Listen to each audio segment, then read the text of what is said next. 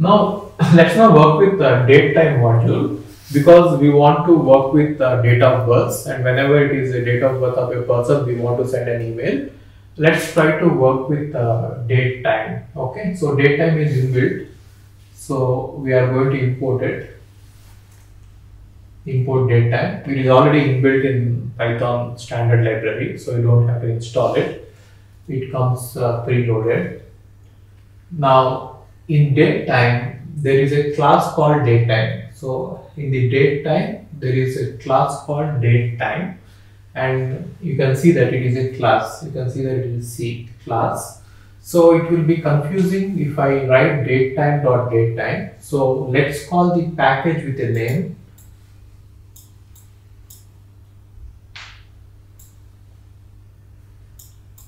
Import date time as, let us say, dt.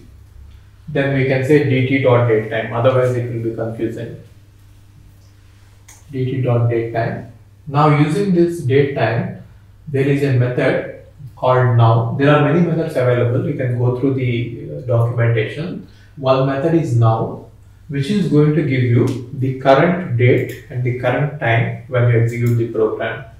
Right. So let's now catch it in now, and let's now try to print it. What is the date and time as of now? Now you can see that some date is given, year, month, followed by the day, and then time is given, number of hours, number of minutes, number of seconds, in a very precise manner it has given. Okay. Now similarly, you can get the month also.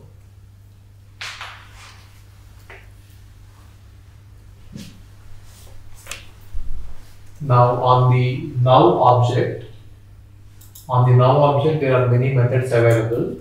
One of the method is month. You can get the month and you can type, you can print it. Month is a attribute, so it is not a method, it is an attribute. And if you print it, it is saying month is 10. Okay, so 10 is October. And if you see the type of the month, it will be an integer.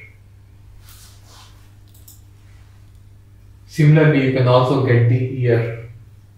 So, for example, if you say year equal to now.year, here is also an attribute, and if you print it, you are going to see the current year also. Okay, 2023. See, if you are going to watch these videos in 2025, still all the concepts that I discussed are going to be same. Okay, so don't worry about the year. Currently it is 2023. And similarly, you can also get the day. Either it is Monday, Tuesday or Wednesday, you can get the day also. Now dot day, weekday. Now it is going to give what is the weekday, but it is going to give in some number. Monday is going to start with 0, Tuesday 1, Wednesday 2, like that it is going to give some number.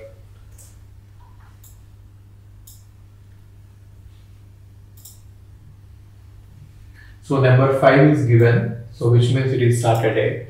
So Monday is going to start from 0, so number 5 means it is Saturday. Okay. And similarly, you can also create a date object on your own date object you can create, and later you can compare the objects. Okay, so this is important. Later we are going to do this. So birthday, date of birthday, we are going to create a new object of date time. You can view the year, you can view the month, you can view the day.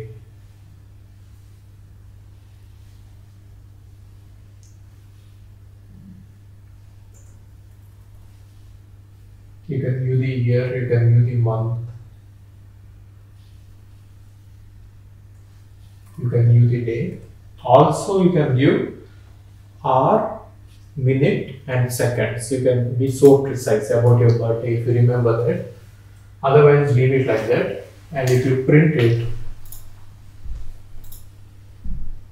you are going to see this. So, year, month, day, and then you are going to see some hour and minute and then seconds as default values, which are zeros. Okay.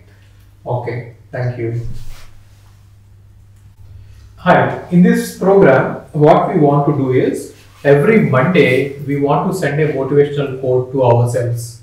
So we have collected all the motivational quotes, some one or two quotes we have collected, and we have created a file called quotes.txt, and from that file we are going to randomly pick a motivational line and we are going to email it to ourselves on every Monday.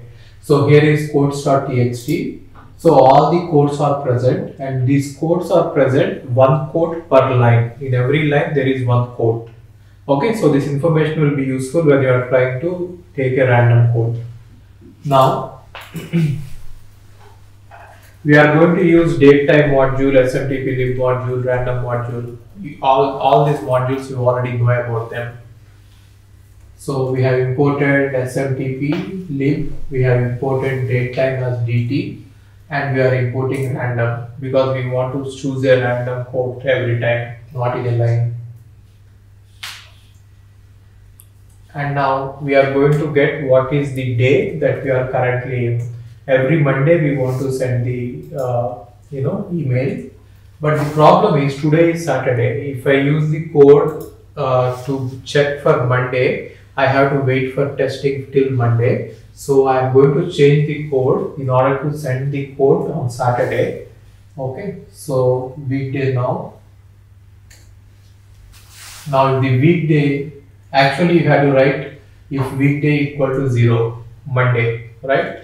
But we are going to write a weekday equal to 5 so that I can test it today. Later you change it. Okay. It depends on when you want a motivational quote. Instead of 0, we are going to use 5 because today is Saturday. And then if it is Saturday, we are opening the file for reading with open as, let us call it as quotes data or quote file. Okay. And now we are going to get all the quotes in a list by using read lines. So from the file that we have opened, quote data, we are going to read lines, quote data.read lines. Now it is going to create a list, and in the list we are going to have all the quotes, and every item in the list is one quote depending on each line. Okay. So from that we are going to randomly selecting a quote. So random choice all quotes. It will give you one of the quotes randomly.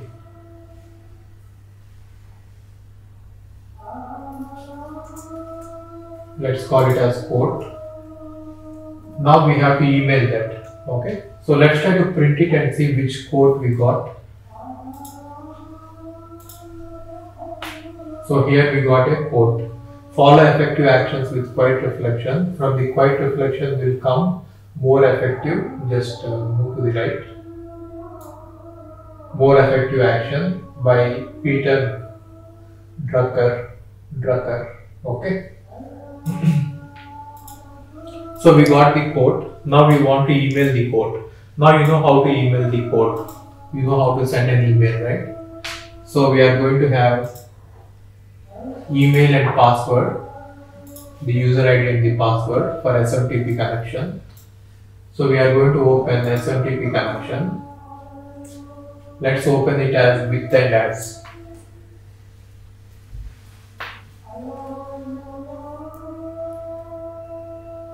With SMTP lib.smtp, capital M.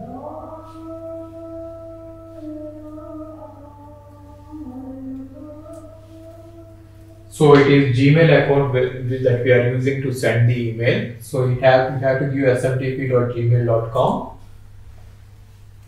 and the port number is 587. So let's use it to open it as connection. And now connection dot start TLS, transport layer security. These lines are almost same every time when you try to send an email. These lines are same. and then we are creating the login. We are logging in into the SMTP server using email and password.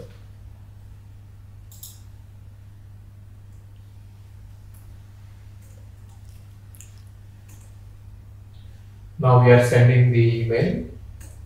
From and to here are the same because we are sending to ourselves. So from and to both are same here.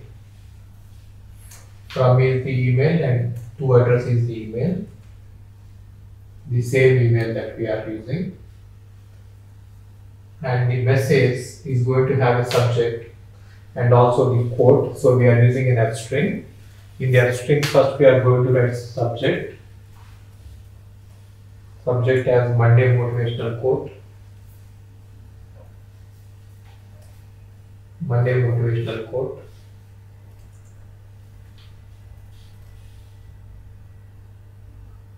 And then 2 new line characters. And then we will insert the quote that we are trying to send.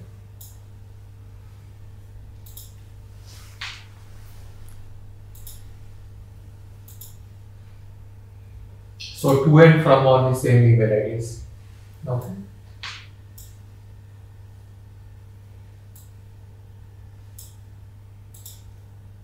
Now let's run it and open the Gmail. Now we got the email, Monday motivational quote. We got the email and we got the quote. Okay. So you can also do one thing. You can also send it to others. Have a list of email IDs to whom you want to send the quote on every Monday. Look through the list, get each email ID, and you try to send it to your friends. The motivational quote, they will be happy. Thank you.